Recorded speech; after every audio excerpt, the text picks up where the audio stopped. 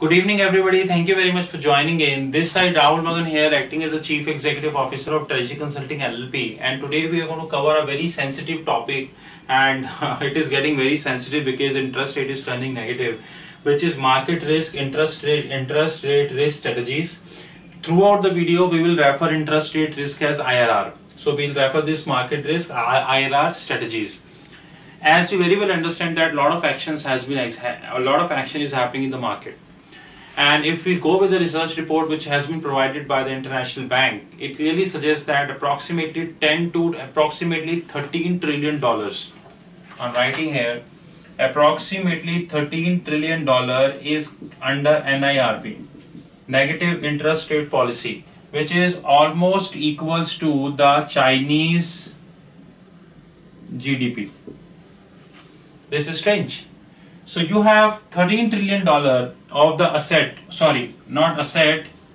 on the sovereign debt is under negative interest rate policy. And who are the nations? Tokyo, Europe, Swiss. And Tokyo is saying that there is still a room for quantitative easing. Absolutely brilliant. When I heard this statement, I found very interesting that after 2 decades of quantitative easing, the current governor Kuroda is saying a statement in the media that there is still room for quantitative easing in Tokyo. Henceforth, he wanted to say that yields, the current 10-year yield in the Tokyo is approximately -6 basis point. And what he meant to say that he can say that there is still a room for quantitative easing, that this negative yield might go little down. And as per Bloomberg TV, there is a very good line which they said that people who are investing in Tokyo negative yield should pray that yield will come down. Because if you invested at -6 bips and suppose after a few days it will go to -20 bips, then you gained 14 bips. They are not wrong in that because they very well understand that majority of the interest rates across the globe are currently negative. And henceforth the carry trade are getting a lot of importance. And if we carefully evaluate the fact that Central Bank of Australia, they kept the interest rate continue to be at 1.5% because they know that if they are going to reduce this, then this might hurt the carry of the country. So they are very particular about the carry, and which is perfectly fine also. In that regards, we are going to be covering our today's video, which is IRR strategies, interest rate risk strategies. Now in this, our portfolio manager is facing the following issues. He is facing the repricing risk, he is facing the basis risk, he is facing the yield curve risk, he faces the option risk, and he faces the price risk. So this is what a portfolio manager will face every day. And this would complicate. If we are talking from portfolio manager, we should not forget that Janus Capital has been acquired by Henderson. And the joint entity would have an AUM of approximately $20 billion, which is the 5th largest entity of the globe. As far as this media reports are concerned, I might be wrong in this about the AUM figures, right? So if we move back, then the portfolio managers is taking care of the following risk: repricing risk, basis risk, yield curve risk, option risk, and price risk. Now, the board of the bank is playing a very strategic role when it comes to the managing of the interest rate risk. Seriously, they are playing a very strategic role in that regard. How? Simple. They have to decide the risk limits and controls. They have to decide the risk monitoring. They have to decide the gap analysis, and they have to decide the duration analysis. They have to decide the earnings simulations analysis. They have to decide earnings at risk, capital at risk, value at risk, economic value of equity, and everything. This is what board to decide. And if we carefully see that the dossier is in a mess only because of this. Because if we not know how to manage the interest rate, then we are gone. And if we sync this with the statement of the largest bondholder of the globe, PIMCO, which has been given recently means just 2-3 days ago, PIMCO clearly said that majority of the hedges they took are in losses. And PIMCO also said that even today, sitting today, hedge funds themselves do not know where to hedge, when to hedge, how much to hedge, because the volatility in currency as well as the interest rate is very, very high. So henceforth the losses are more than gains in the hedging, and of course this would impact your PAT. PAT stands for your profit after tax, shortly known as the bottom line of the bank or a company or a financial institution. In this we are going to cover two of them, but over the period we would be launching more videos of this, to be honest. We are covering the gap analysis. Gap analysis is equals to RSA minus RSL. RSA stand for risk sensitive asset, RSL stand for risk sensitive liabilities. So gap ratio is the difference between RSA minus RSL divided by average earning assets. Now what is gap ratio? You have a set of risk sensitive assets, you have a set of risk sensitive liabilities, you are going to match up.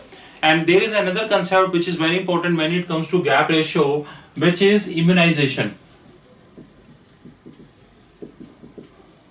What do you mean by immunization? As the name suggests. Now what would happen if there is some viral which is going on? You go to a doctor and you take a medicine, or you might take a vaccine also. In that regards, what would happen? You immunize yourself. If there is a small kid in your house, what you do? You will immunize him or her. You will give him the vaccine. You will give him the medicine. Simply speaking, what would happen if, assuming in January, Federal Reserve seriously increase the rate by 25 basis point, which is currently sitting at 0.5, and it will move to 0.75. Although I am little skeptical that Fed is not in the situation to increase the interest rate at least by June. But let's see, assuming they seriously go and increase the rate by 25 basis point. Now what would happen? In that sense, you need to immunize your portfolio.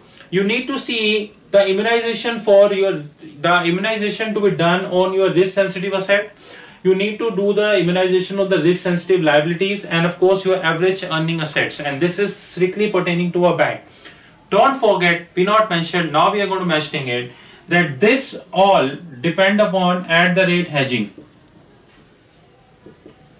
Now what do you mean by hedging? You need to see in that as a bank, financial institution, corporate, you never hedge your complete exposure. And there are a variety of ways to hedge. You have rolling structures, you have fixed structures, you could have both. You never hedge your complete exposure. Yes, United States banking and European banking has been caught several times red-handed doing over hedging of the exposure, which is called leverage. In India this has been banned, but in US this is very much applicable. So I take an example, the gap ratio is risk-weighted asset minus risk-weighted liabilities. Assuming the RSA is 400 billion and assuming the RSL is 320 billion. So what you have? You have difference is 80 billion. Assuming the earning assets are 1 trillion. So you would have ratio which is X%. This is gap ratio. This you need to check.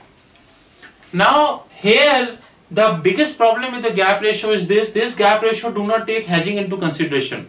Now he is saying RSA minus RSL. It might possible that RSA is okay, perfect. RSA is of $400 billion, but you have hedged this for $1 trillion.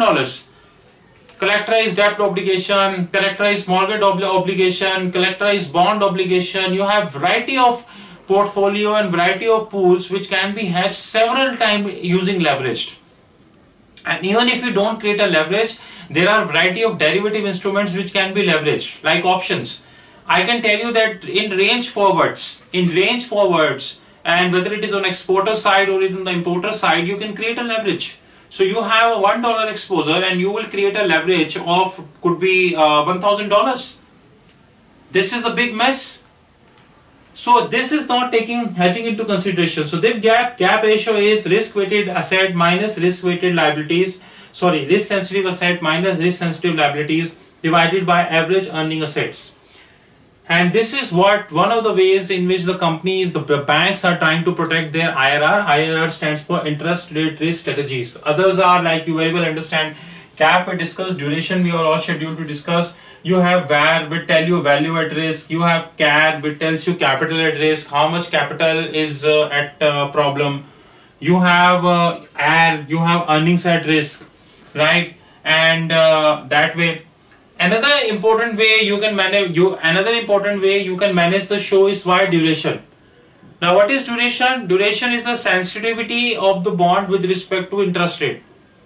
Now what duration tell you that what would happen if the interest rate would shift by 1%. up to 1%, that to parallel shift. To take a simple example, today hereby we will deliberately take an example of an Aussie dollar. Assuming there is a 10-year Australian government security, because they are having the highest carry, it is trading at 2.04%, and United States is trading at, I think, approximately between 1.6 to 1.7. So 10-year Australian security is trading at 2.04%. Now this, I want to calculate the duration. What would happen if this would swing by plus minus 100 bips or 1%? It would go to 1.04% or it would go to 3.04%. What would happen with this? Here comes the macular duration, which is known as the weighted average duration, through which you will calculate the sensitivity. And I hope you can see that we wrote here that the order of importance.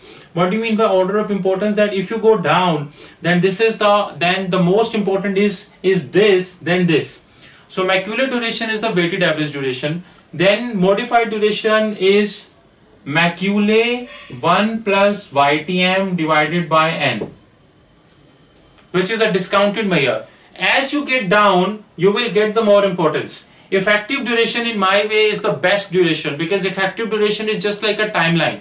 You will get to know, excuse me, I am here. If it is going to be swing by 100 bips, if it is going to be swing by negative 100 bips, this complete is the effective duration. Then you have convexity. Convexity is the non-linear measure of a bond price. I hope you very well understand options. In options you have two Greeks, delta and gamma. Delta is the first derivative, gamma is the second derivative. What is delta? Change in option price to change in underlying. What is gamma? Change in option price due to change in delta. As simple as that. And the best part is effective convexity, but majority of the times, considering the negative interest rate, you might not be able to reach to convexity, because convexity is a non-linear measure. Convexity means the shift to heavy happen greater than 1%. This is little difficult, to be very honest. So what would happen? You will do the convexity, you will be roam or wander here, these three: macular duration, modified duration and effective duration. But the best which portfolio managers always use is PV01, present value of 1 basis point. This will tell you, suppose this will calculate like this. I have no space, I'll calculate here. This will calculate like this: the present value of a yield plus 1 bips minus present value of the yield. This is present value of 1 basis point. If I take it on the other way, I would say present value of yield minus present value of yield minus 1 bips. This is PV01. Now what is 1 bips? 1 bips is equals to 0.01%. So this is how the interest rate strategies are going to be considered. Before winding up the video, let me summarize this: that our portfolio managers is having repricing risk, basis risk, yield curve risk, option risk and price risk. This is how they are going to mitigate the IRR, interest rate risk. They would have the strict control over risk limit. In RBI term, this is known as overnight position, NOP, net overnight position. In case of the big banks, once they have business across the globe, this is NOP, net overnight open position. Else it is NOP, net overnight position, right? So you have risk monitoring and control. You have gap analysis. Gap analysis is the difference between risk sensitive asset minus risk sensitive liabilities divided by average earning assets. We should not forget to take hedging into consideration. Why hedging into consideration? Because you might have an asset which I mentioned here, RSA of $400 billion. But if you calculate for a European bank, you might have hedged this till $1 trillion. So that impact of hedging would come. This is called leveraged. You can leverage an asset. You can leverage an asset using options also. And this is how we will calculate the duration. And convexity, you have macular duration, modified duration, effective duration, convexity, effective convexity, and present value of 1 basis point. So this was the purpose of the video, is to introduce you about the interest rate risk strategies.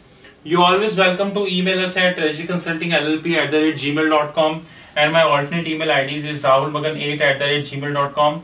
My mobile number is 9899242978 and my Skype is Rahul5327. You are absolutely welcome to contact us, and I'm very pleased to share that we are coming up our website soon, probably this week, next week, and with this we are launching several things: our publication desk, our training desk, our GRC Global Risk and Compliance, our legal forum, our regulatory forum. We are launching several things. We are coming up with FEMA, IFRS and a lot of stuff. So stay touch, and as soon as our website will come, we will host a specific video on our website, on our YouTube channel. Until then, have a good luck.